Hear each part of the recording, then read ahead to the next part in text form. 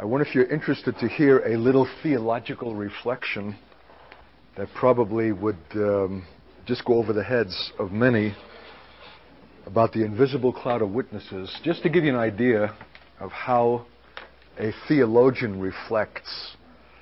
I was impressed with this by Karl Barth, so don't get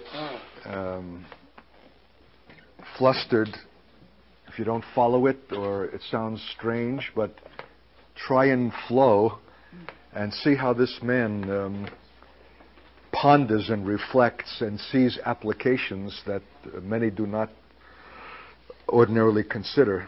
If it does speak to your spirit, it could be a real illumination, real opening of something of a productive kind. And it has to do with the invisible cloud of witnesses, which Karl Barth sees in continuum with the church. He talks about the church militant and the church triumphant. The church triumphant are those who have already passed on. The church militant is the church presently in the earth. But he sees them both as one church. And those that have gone on before us are, of course, connected with the conclusion of the church in the earth, but they contribute to it. So let me just read something of this. That the other church already belongs today to the sphere of completion, but the dead, no less than the living, have a part in the communion of the saints. Isn't that a remarkable thing? Talk about seeing by the eye of the Spirit. Someone prayed this morning about being liberated from our categories, bringing the eternal perspective to bear now. That's exactly what he's doing. He's going through conventional categories, and he's seeing that the church that has passed on, that though it is invisible, it's present and belongs to the communion of the saints. It is not only the living who speak and act, but their predecessors. Their words, their works, their history does not end with their departure, but on their departure, often only then enters its decisive stage among their successors. You know who I gave this to? A lady on her deathbed, a precious intercessor, to encourage her and to show her that if the Lord would be pleased to take her, it's not the end of her ministry, but the release of her ministry into yet another phase of activity, perhaps yet even more significant than when she was among the living, so to speak. Let me read that again. It's not only the living who speak and act, but their predecessors, those who have come before, their words and works, their history, which does not end with their departure, but on their departure, often only then enters its decisive stage among their successors. That's when you can say, death, where is your victory? And grave, where is your sting? That oh boy, the devil got away and he took one of God's choice saints. Or how is it that this one was taken so early? It may well be it's not a sense of loss, but a sense of gain for the church, because upon the taking and coming into the realm of the things that are invisible, that there is an influence exerted from that place to those that are living and in the earth that is more profound than what they would have exerted had they remained living. Can you sense that?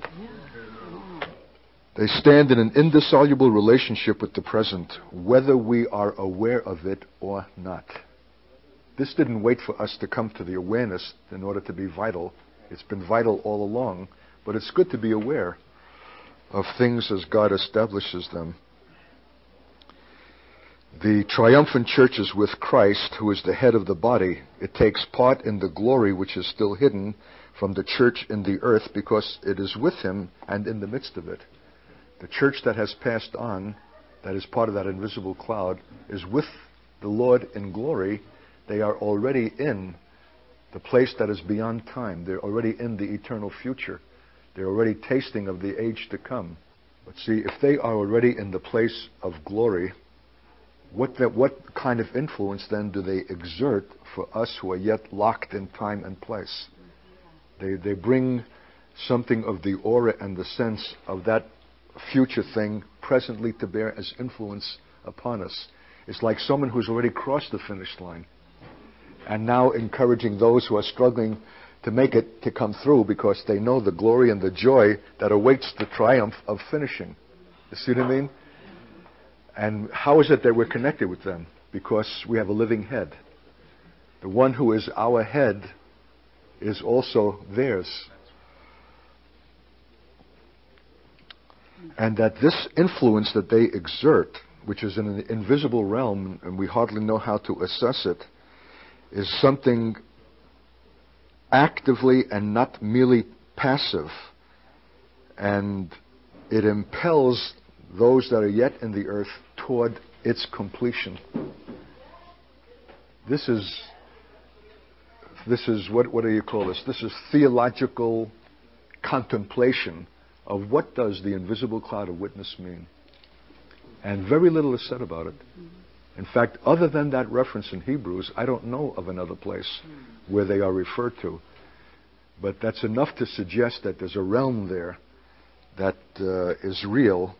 And this is a theological reflection on that little bit given in Scripture about what it might mean.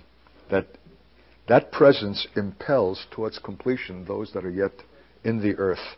This means that a saint who is taken is not lost to the purposes of God, but rather continues from another sphere to be engaged in his purposes, even or at least as significantly as before. That means the devil can't win. That means that there's nothing lost to God. That what is removed from the earth is merely just brought into another realm of activity affecting what goes on in the earth, perhaps even more profoundly from that place than it did before. So the enemy cannot win, and even death, where the Lord allows it, is employed strategically in his purpose and glory. So through the triumphant church that has already gone before us, the church that's in the earth, the militant church, has its spearhead in the sphere of completion. These people, this invisible cloud is already in the realm of eternal glory. They're in the place beyond time, and they bring something of that aura and that sense. They are a spearhead of it to the church that's in the earth, moving it toward that same conclusion. Therefore, the church which was and the church which is are very concretely one church. All live unto him. Not only on that side, but on this. Not only on this side, but on that. And because they all live unto him, they are one community. And this is a remarkable way of seeing. And all of that is a preparation now for a shifting of gears to introduce the subject of Israel. For the same reason, the people of Israel in its whole history and the Christian church are two forms and aspects of one inseparable community. First, he talks about the invisible cloud of witnesses, the church triumphant, being related to the church militant in the earth as one community. And then he shifts gears and says, if that's true of that, then it's also true that Israel and the church are in God's sight one community. Two forms and aspects, but one inseparable community in which Jesus Christ has his earthly historical form of existence, by which he is attested to the whole world, by which the whole world is summoned to faith in him. Just take that last phrase. By which the whole world is summoned to faith in him. In other words, until there's a consciousness that the church is one community with Israel, and Israel is conscious of its connection with the church, that the world cannot be summoned rightly to faith in him. That there's a release of the reality of himself in a fullness and a power that comes when this inseparable community recognizes itself as being the same community and joined to the same head. For the one, it's the Messiah to come. For the other, it's the present Lord, but it's the same head.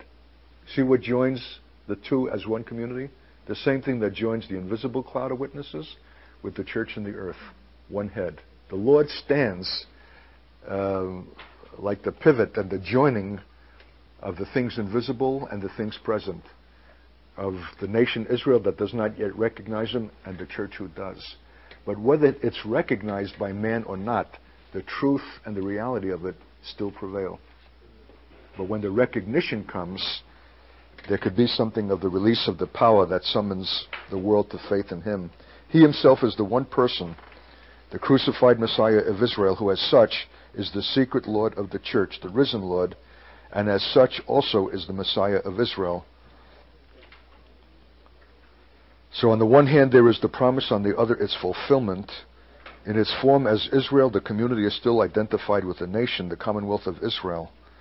Does the church no longer know the beginning? Does Israel not know of its consummation?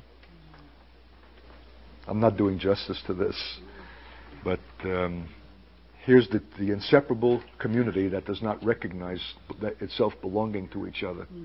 What is the church but those who were far off, without hope in the world and without God, who have been brought nigh by the blood of the Messiah into the commonwealth of Israel? Israel does not recognize the church as being that, and the church itself does not see itself as being that. And that's why there's been a sense of independence and separation of these two entities, the church and Israel, that is contrary to the way that God himself sees them. So he's raising the question, does the church no longer know the beginning? Does it not know what it's derived from and what it's related to and what it has been brought into? And then the question is to Israel, does Israel not know of its consummation? Does it not know that this church is something given by God to bring it to a place of God's intention? Not that it has been fulfilled, but it is the one history. It is the bow of the one covenant which stretches over the whole. It is therefore essential to the church from the very beginning, and it always will be, to represent this unity in itself and to exist in it. I wrote consciously. The church needs to see the identity with Israel in a way that has not recognized it, because it has been competitive and even a deterrent to Israel. Doesn't recognize its connectedness, and when it's most arrogant and conceited, it sees itself even as Israel's replacement. For only the church that sees itself rightly as related to Israel can attest to the whole world and summon faith in him. He's always bringing us back to what is the practical consequence of being rightly related to Israel as God would see it. I wrote some remarks in here myself. Has the church in Germany seen that? Still see that and affirm that? It would revolutionize its whole perception of itself, radicalize its message and its witness, its power and its glory. Is it not for the want of this that we languish and grope for panaceas and fads and gimmicks, because we sense that something is wanting and something is lacking? To deny this unity would to be deny Jesus Christ himself as the attestation of the one work and the one revelation of the one God. And hasn't the church in fact done this? The church fragmented because it has not seen its connection with Israel, and therefore it has its view of God and its view of itself is fragmented also. It's not seen the unity that God intends. All of this came out of a discussion of the unity between the invisible church and the present church. And it's the same principle. It's an issue of seeing. So this is theological reflection that I think is really stimulating. And where the church has taken Romans 9 through 11 seriously, it has not been able to escape or explain away the fact that its unity, in this sense, is compromised by the existence of a Judaism which does not believe in Jesus Christ. More than anything else, this makes its own existence problematical. The existence of the synagogue side by side with the church is an ontological impossibility. It's a contradiction in terms. If these are unities that God intended, then the very existence of a synagogue as a separate religious institution from the church down the block is a contradiction in terms. It's a wound. It's a grievous statement that both the church and Israel have not seen their unity and their connectedness. And because it has not seen it, it makes its own existence problematical. The church is not the church until it really sees its relationship with Israel. And that he calls this a wound, a gaping hole in the body of Christ, something which is quite intolerable. We have not seen and anguished over this, and therefore we have allowed a kind of pluralism into the world. This is my own comments that I'm adding. If God intended a union and a oneness of that which pertains to Israel and that which is the church, and we've allowed them to become fragmented and separated and become independent institutions, we've opened the door for the existence of other independent religious institutions. It makes the way for religious pluralism in the world. There are consequences set in motion because we have not seen what God intends that we should have seen about the relationship between the church and Israel. And so he's saying the very allowance of the synagogue is a contradiction, as if it has a valid existence independent from and other than the church, when they have the same head, they are related to the same God, the same Messiah is the anticipation for the one and the Lord over the other. See, so it's just a way of seeing, a way of viewing that he's trying to communicate. If we have not been serious in this, have we been serious in anything, is my own question. The decisive question is not what the Jewish synagogue can be without him, but what the church is, as long as it allows a separate, hostile, and alien Israel. Jewish missions is not the right word for the call to remove this breach. It's not enough just to talk about Jews being saved. This is a much deeper question. This is the bringing together authentically the union that God himself intended from the first. And it would take a remarkable re-seeing of itself, of the church, to see that it's not independent of the Jew and of Israel, but in a continuum and one body, one house, so to speak, in the same way that the church needs to see, the church in the earth needs to see itself as one with those who have gone on before it. Again, a matter of seeing. And you're not going to solve this by just talking about a mission to the Jews. It's something much more than an evangelistic thing that's required. It's a radical bringing together of what is now something broken and disjointed.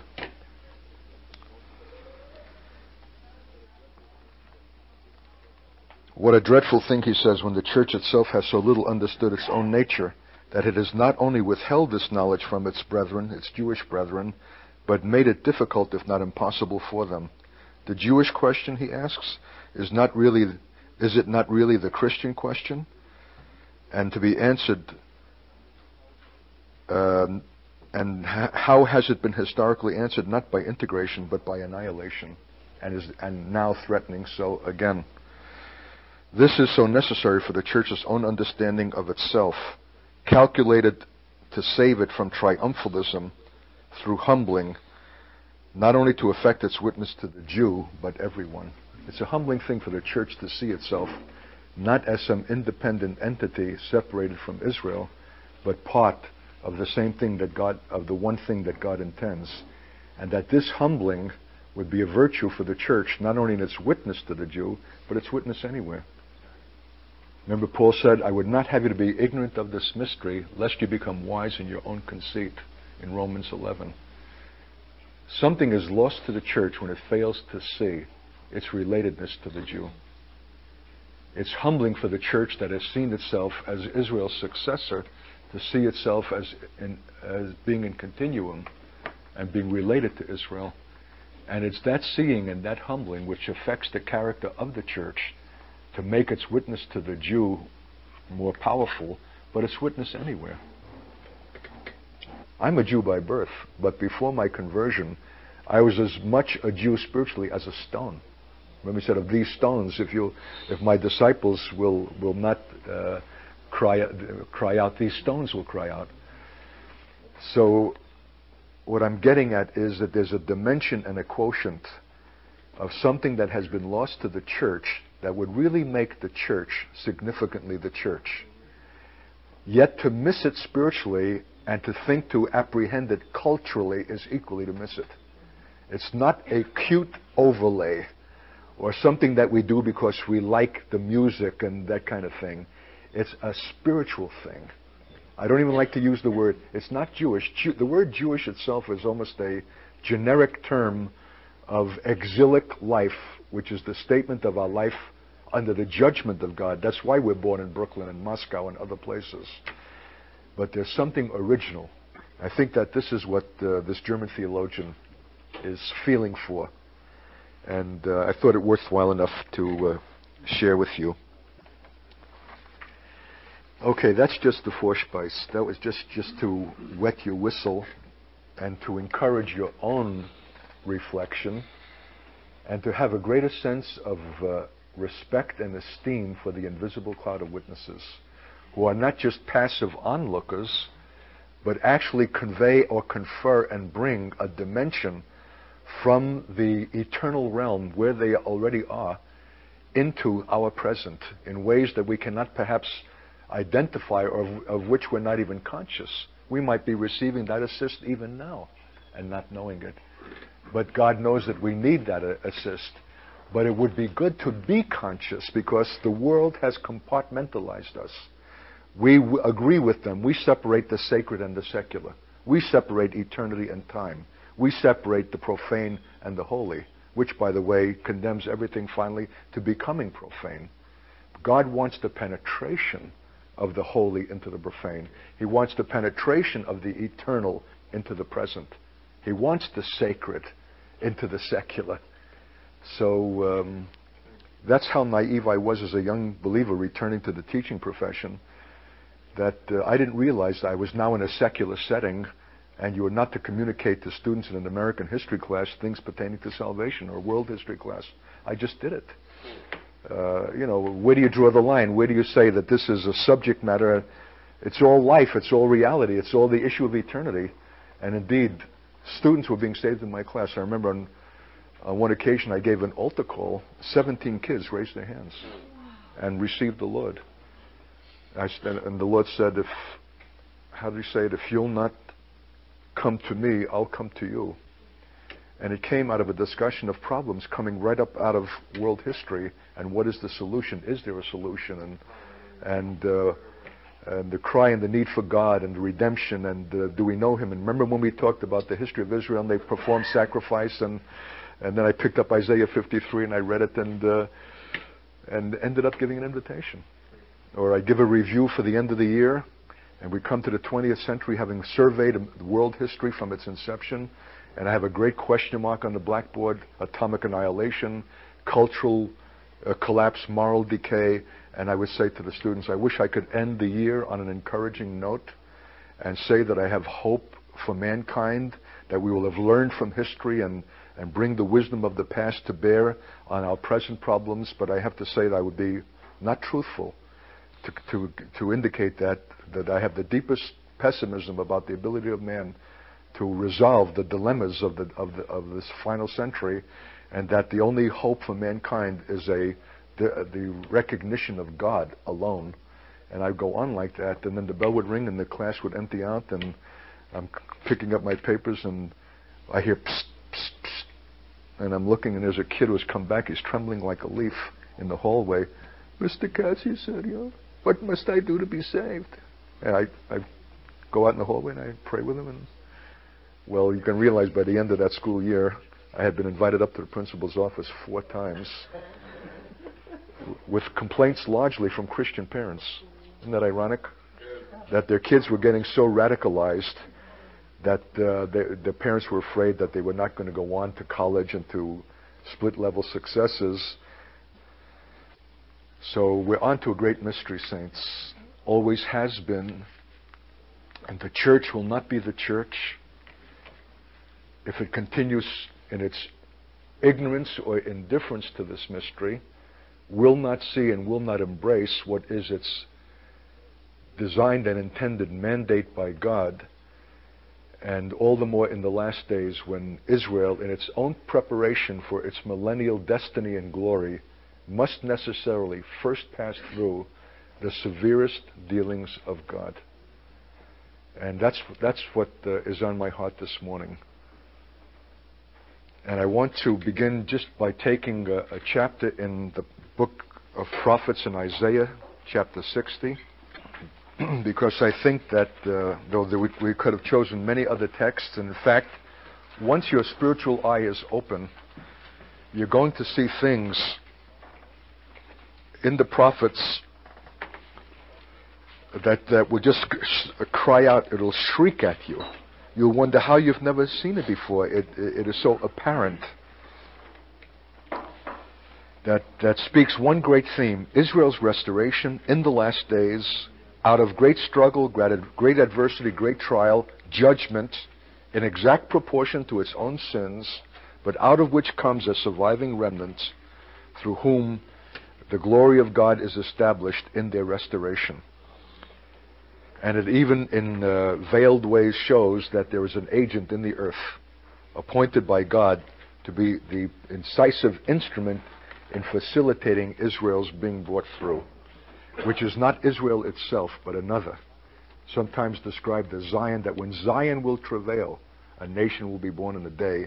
And in my opinion, clearly, it's a statement of the last days church that has seen its calling and has come to a place of such sanctification and stature as to be to Israel what it must.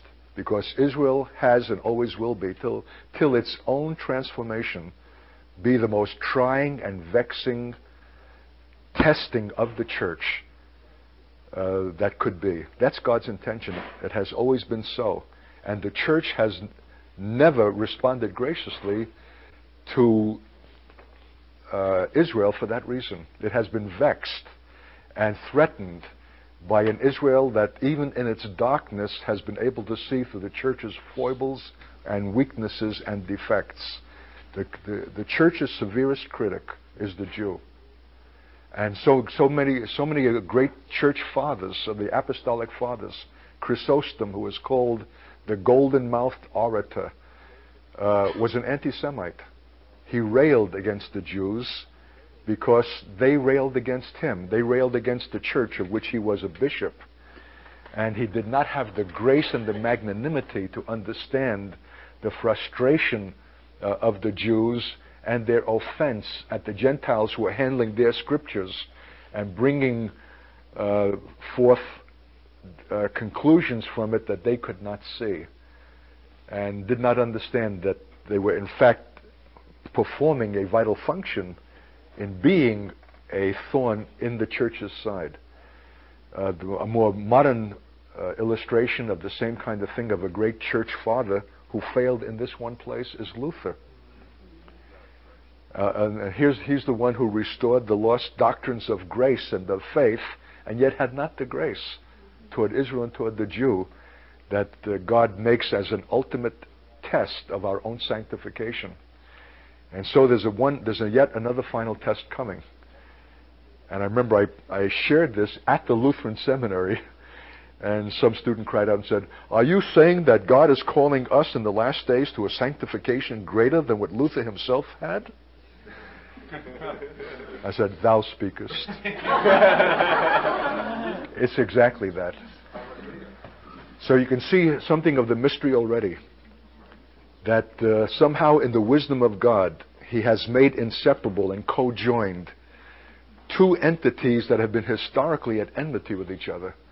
And even in their ignorance and separation, not recognizing this mystery, purposes are served without which neither the one nor the other attains to their millennial destiny or glory. The Jew and the Gentile, Israel and the church. It's as if God, it's not an accident of the differences that have kindled antagonism, but that the antagonism flows out of the very differences that God himself has established, like male and female. And he calls them to be one, or the Jew and the Gentile to be made into one new man, is the mystery of the church. So we have to have a certain taste and feeling for these mysteries which God himself has established, which are so extraordinary in their exclusiveness and opposition and antagonism that it would take the extraordinary grace of God to effect the reconciliation, which was the principal act of God at the cross. The church so transfigured, so sanctified, that by it itself is fitted for its millennial destiny, namely, not to pluck a harp on a cloud, but to rule and reign with Christ from heavenly places. So I'll try to elaborate on that later. That's why this is so extraordinary, and that's why, if this is true, and Israel is God's intended challenge to sanctification for the church, it's finishing school, so to speak, and we omit that or circumvent that because we're repelled, or because we're afraid, or because we're intimidated or disinterested, we void ourselves as being a church prepared for its own millennial and eternal destiny. So that's the way that I see it. Okay, now, let's read this Isaiah 60. Arise, shine, for your light has come, and the glory of the Lord has risen upon you. For behold, darkness will cover the earth, and deep darkness the peoples. But the Lord will rise upon you, and his glory will appear upon you. And nations will come to your light, and kings to the brightness of your rising. Now, I know that the church has many times employed this text for itself, but I believe that that's a mistake. And it's God's intention that this mean that the Zion and that what is rising from darkness upon which his light will shine is the nation itself, Israel, as I believe the rest of the text will indicate. Does that mean that we can never use verses like this in our preaching to encourage the saints? You can, so long as you make clear that this is not the first and explicit literal intent of God, but a secondary application to make your preaching point, which many have not seen or done. Lift up your eyes round about and see. They all gather together. They come to you. Your sons will come from afar, and your daughters will be carried in the arms. Then you will see and be radiant, and your heart will thrill and rejoice, because the abundance of the sea will be turned to you. The wealth of the nations will come to you. A multitude of camels will cover you, the young camels of Midian and Ephah. All those from Sheba will come. They will bring gold and frankincense, and will bear good news of the praises of the Lord. All the flocks of Kedar will be gathered to you. The rams of Nebaioth will minister to you.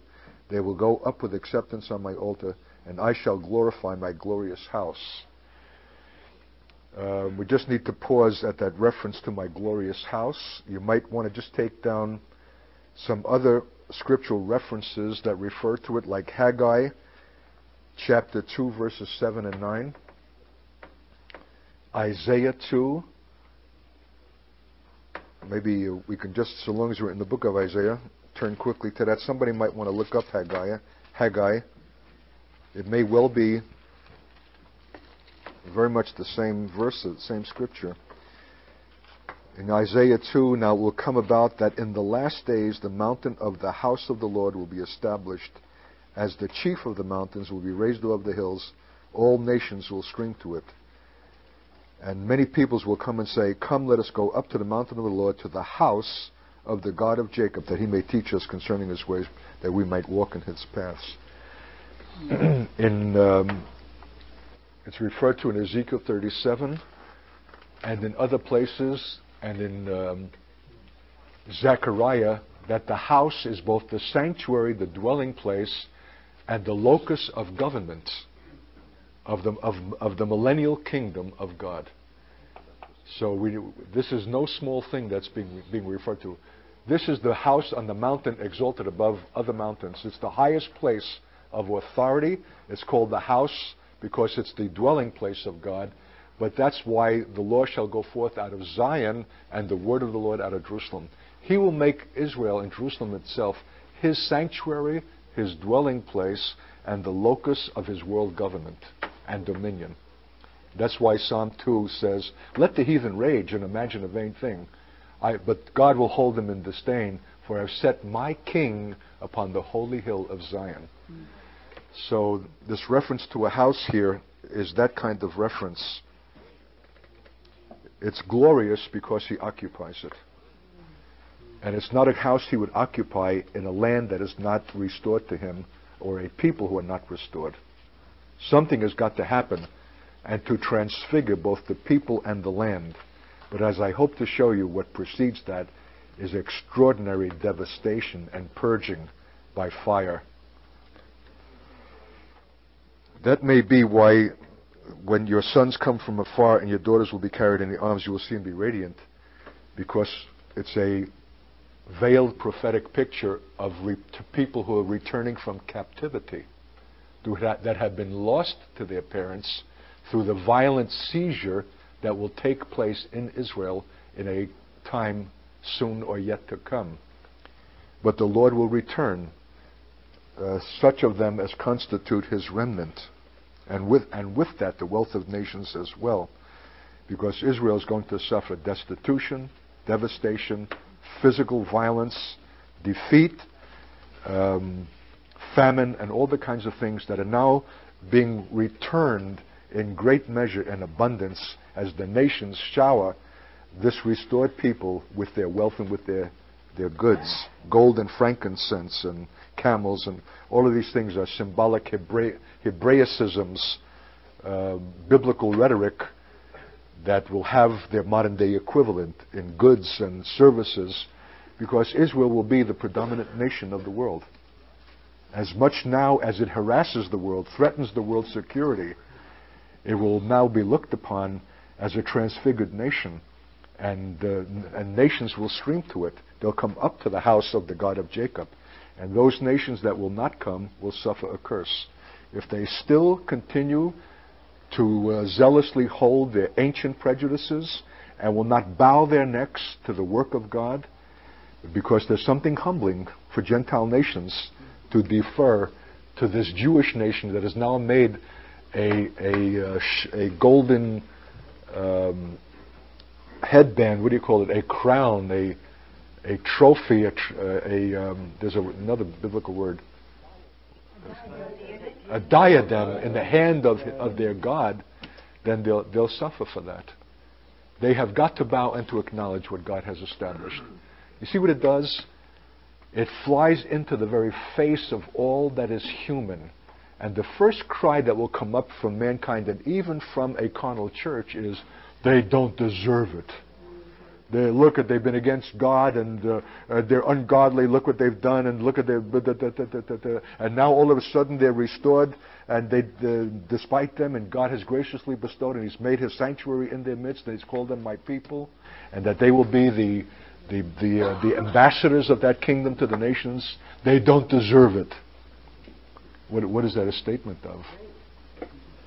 Yes, it's a people who have not known the grace of God. You see, God's dealing with Israel in the last days is the final revelation of himself. I will have mercy upon whom I will have mercy. And what will more accurately demonstrate that than the nation who least deserves? And what is mercy if deserving is the qualification for it? Mercy, by definition, is the grace heaped on that which is undeserving, because God is who he is, and he cannot help himself. And he says, I'm going to do this before the face of all nations. I'm not going to do this in a corner. Why? Because this is my testimony to all nations, that not only will Israel know that I am the Lord who has done this, but you will know it. And if you refuse then to bow to me, then the last thing is the judgment on the nations. He begins with his own house. Judgment begins in the house of God, but then it will go also to the nations. And if God will not spare Jerusalem, if God will not spare Haifa and Tel Aviv and Jaffa and all of the cities and developments that have come up in the last 40 years, what nations will he spare who will despise this demonstration of his grace?